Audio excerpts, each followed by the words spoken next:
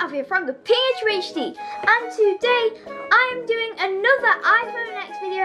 And I know I said I was going to do a parody ad, but I just realised that Apple have automatic copyright on, so basically I got a copyright strike for the last video I did, so I'm not going to do that again. I'm just not. But today's video I'm going to be telling you why you should buy the iPhone X in 2018 instead of 2017. You might think, oh yeah, it gets cheaper after a year, but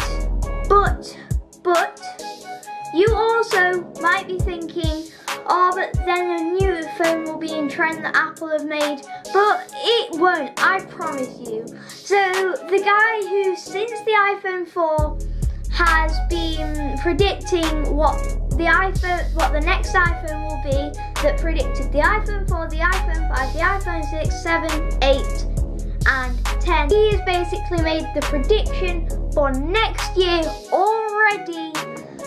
And basically, the phone is exactly the same. It is called iPhone and iPhone Plus. But with this iPhone Plus and iPhone coming in, everyone will want to buy it, but then the price will get in the way once again. It'll be much more expensive than this one, probably $1,500, which is absolutely immense. Like you could buy, what type of car could you buy?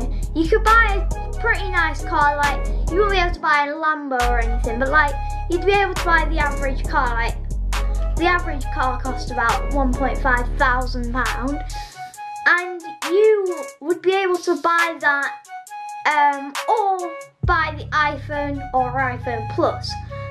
The guy has also put on like all of the different like new added things, and there's things like 16 megapixel camera and 12 megapixel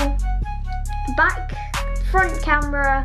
No, the selfie camera, 12 megapixel selfie camera, which is the same as the back camera is now. But like I said in the last video, you don't need to go and get that. Just get a camera because the iPhone X's price will go way down, and the iPhone and iPhone Plus's price will go way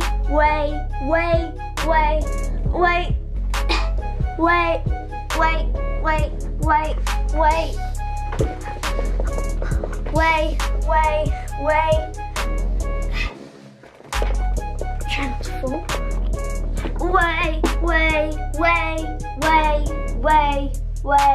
way up. I might need to get into the loft next. So this means you will be able to buy the iPhone X for about $500, which is about what the iPhone 7 costs at the minute after the release of the iPhone 8 and the iPhone 10, and people are buying the iPhone 7 at the minute, so you'll be able to buy the iPhone X, and you could eat, because the picture will be on screen now. Basically, if you have a look again, the iPhone and the iPhone Plus look exactly the same as the iPhone X. So if some rich kid comes along to you like, have you not got the iPhone or iPhone Plus? You're like, yeah, I have. And you show them your $500 iPhone X, which is about £420, and you'll be like, oh yeah, you're rich, yeah, I like you, yeah. Like, it'll be like that to you, you know? So, you'll be with the trend if you get the iPhone X next year. So it's worth the wait this year, so just stick with the phone you have, I'd say.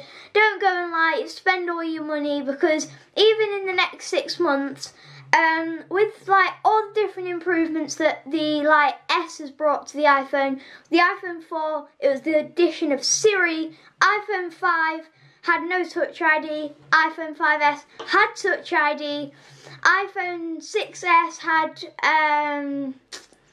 1 more gig of, oh god, I can't remember the thingy now. I forgot, but like the S that has been brought to the iPhone has always been better. So if you want to go and flog your money within the next 6 months, the iPhone XS or something like that will probably come out in the next 6 months. So have a wait for that.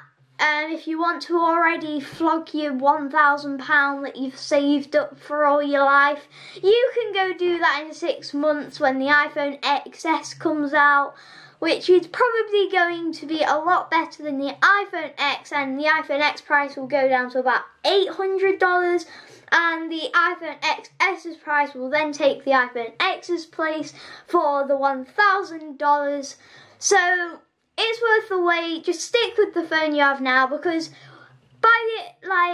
why would you need the iPhone X now? Like, for £1,000, why would you want to waste your money? You know, just wait for a year and you can get the iPhone X for about $400, and yeah, you'll be cool.